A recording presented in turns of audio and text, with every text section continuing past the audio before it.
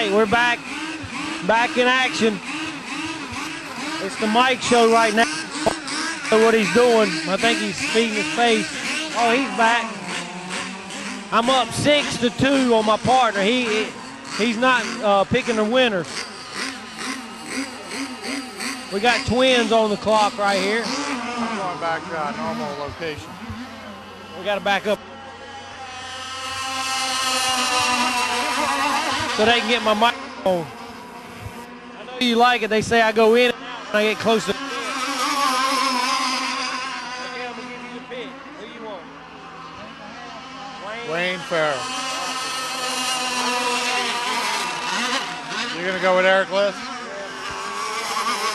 So who's that third boat up there? Stroker.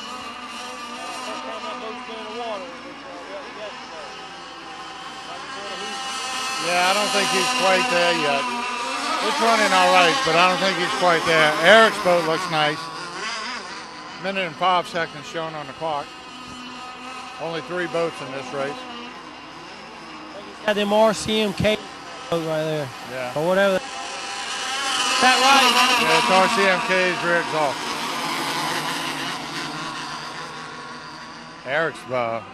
Eric's boat sounds good. That's that boat he got from Fires. Yeah, it was Kevin Sharon's boat.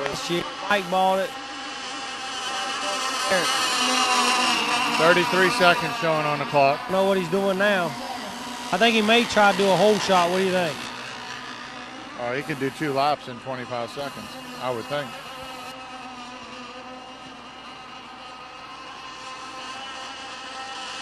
All these guys running this 30-second lap. What do you like to run, a 30-second lap or a 20-second lap or what? I don't matter. It used to be a 30-second, but now everybody's got their boats with it's changed a whole lot in the mealtime. Here's the start right there.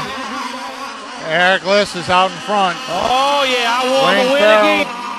Hot on his tail. Eric's giving up too much room in the turns for Wayne. Wayne's keeping his boat in lane 1. Unbelievable, boy. Big twin can stay in lane 1 like that. And got the speed. Wayne Farrell just took over first place.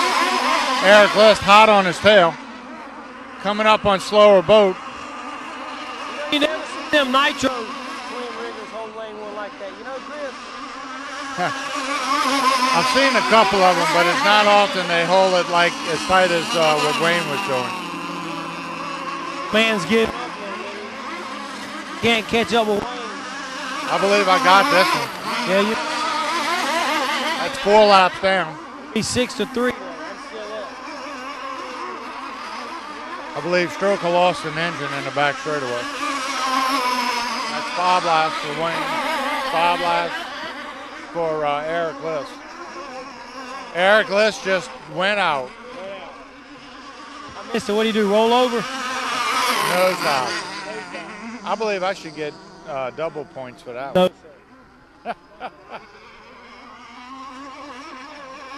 And the winner is there, Wayne Farrell with his twin.